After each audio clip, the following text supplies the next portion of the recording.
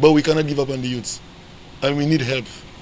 Strive, one of the organizations working to restore peace and quell the violence among rival factions in the capital, was praised for its role in the national parade being free of serious violent incidents. There had been an eruption in gang activity on the Chaussee Road mere weeks before the national parade, according to member and former president of New Village Development Group, Michael Tucker Phillips. The request to intervene came from the top cop. Commissioner of Police wanted us to assist in helping them have a violent-free carnival, which we know we could have done, all right? So we had the young boys, we spoke to them, both sides, I and my Strive family.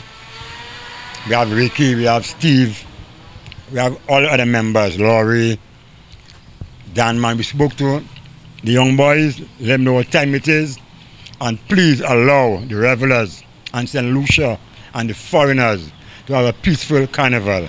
Community leaders also played their part in speaking to the youth in the area to help prevent incidents of violence to allow for a smooth and peaceful jump-up. One leader believes that authorities also need to target the schools. We have to start off in the schools first, as we always keep telling them, and we always keep crying out for help, and we're not getting no help, no assistance.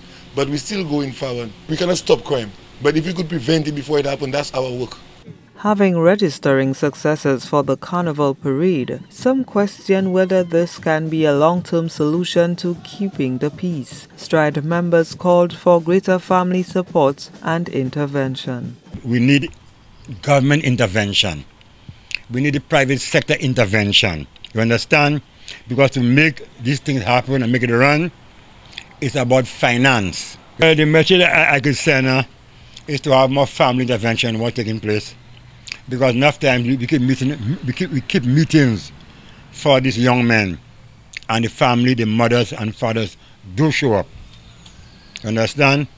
So I don't really police have to arrest some of them, have them locked up until the parents don't show up, don't release them. If that's the way we could get the parents to come. Because they do come to the meetings. Most of them, some come, but most of them do come at all. Law enforcement officials reported a relatively safe carnival season apart from a few scuffles. Deputy Police Commissioner Ronald Phillip, during the announcement of parade winners, commended Stride for their efforts in speaking to the young people in the city to facilitate a peaceful and enjoyable carnival celebration. Gina Filippi, HDS News Force.